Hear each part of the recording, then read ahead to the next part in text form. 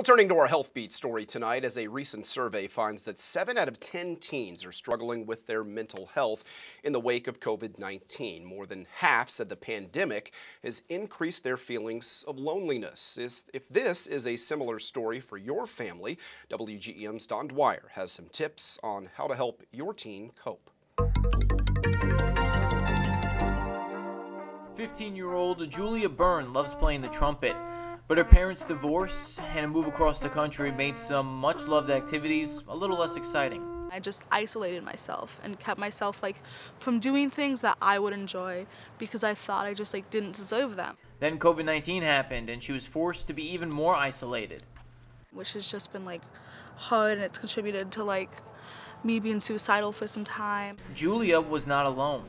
This isolation has caused a lot of issues for teens. 43% of teens say they've experienced depression, 45% have experienced excessive stress, 55% experience anxiety due to the pandemic. So what can parents do?